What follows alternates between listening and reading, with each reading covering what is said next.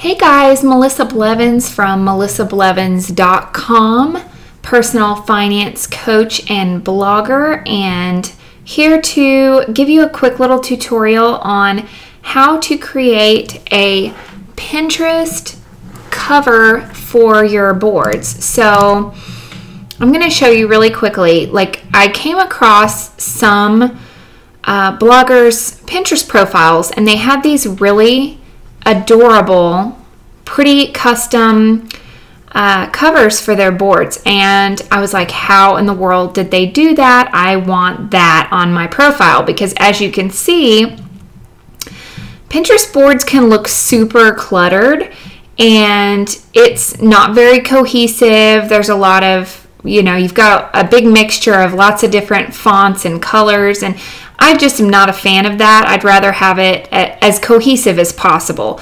So I went ahead and went in there and played with it and started creating my own. This is so much easier than I thought it was going to be. So I wanted to do a quick little tutorial on it and just let you guys know exactly how to do it.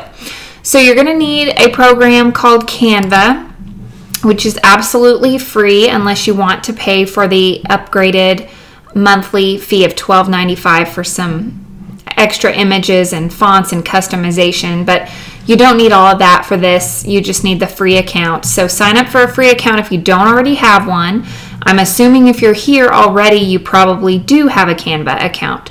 So I'll just show you real quick. You create a custom dimension. Let's see, I'm going to come over here and show you where I did that. Right on when you first log in, on the top right hand corner, it says use custom dimensions. If you click that,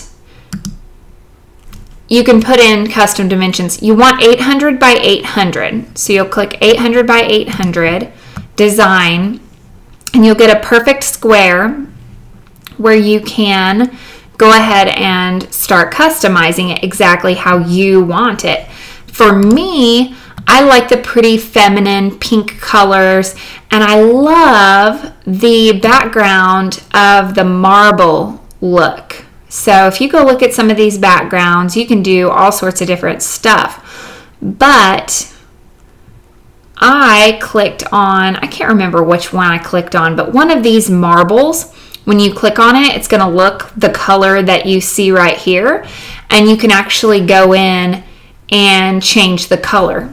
So I'm not going to do that because I don't want to undo what I've already done. Then you just add your text over here. You can add a heading. That's where you add your words. You can click and change the color. And just make sure you stick with a consistent font and a consistent color scheme. And my personal preference is don't make it too busy in the background. So I've seen profiles that have a background that is a picture of a pretty office desk, or for me, personal finance is my niche, so a picture of a piggy bank or money. Well, you can do that, but it just takes, it's so busy and it takes away from the focus of the actual wording. So I went with this crisp, clean, pretty marble background and my pretty feminine colors, and then dropped my logo down here below. So you're going to save that. You'll download it. So I'm going to do a new one because I've already done banking. My next one I want to do, now let me tell you, on this beautiful budget life right here, I cannot create a cover for it because this is actually a group board that I'm a part of. You can tell that it's a group board by the little circle icon with more than one person's face in there. So I can't create a cover for this because I'm not the creator for it. So I'll skip over that one. Best of Melissa Blevins, personal finance coach at melissablevins.com. That's my next one. I've got this in alphabetical order, so that's just the next one that comes up. So I want to come over here, and I'm going to add another heading, and I'm going to change the font, and I'm going to say best of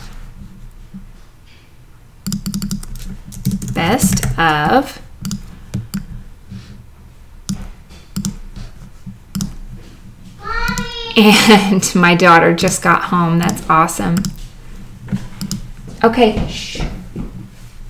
Okay, so I'm going to add best of, and I'm going to say Melissa Blevins, and I'm obviously going to make this much smaller. Best of Melissa Blevins, and then I'm going to stick with the consistent font, so I want to add another heading, and I'm going to do personal finance coach, and I'm going to change it to that Troche, and let's go with a little bit different of a color right there. So you can play around with your sizes a little bit and just see what looks good and see what fits. And the thing about Canva is you can center it. I love it because it gives you guidelines of where exactly to put everything. So when you're done, I'm saving all of these as Pinterest and then which board they are. So Pinterest Melissa Blevins best of. Pinterest best of Melissa Blevins. And then click done.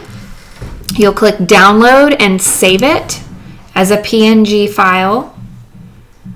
Don't click exit right here while it's doing this because then it won't save. So I've done that a couple of times by accident. Actually, that's in the wrong file, so that's fun. Downloads. Okay. So save. Then you're going to go back to Pinterest and you're going to click to upload an image. And Pinterest, best of. And then you're going to destination URL. I'm just going to put my blog. That's what I'm doing on all of these, is the destination is my blog. And I already had saved from the previous one. So the first one I did was affiliate marketing. And I'm going to just take that out.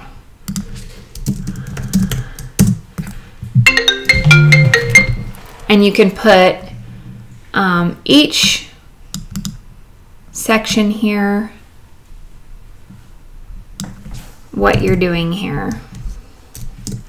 So I'm just putting hashtags because hashtags are how your pins are going to be found on Pinterest. All right. So then you're going to save it to the board that is going to be the cover for. So this is going to be for Best of Melissa Blevins. Click Save, then click See It Now and go make sure it's there. It's there. Now go back. And when you go back, you still have another step to do.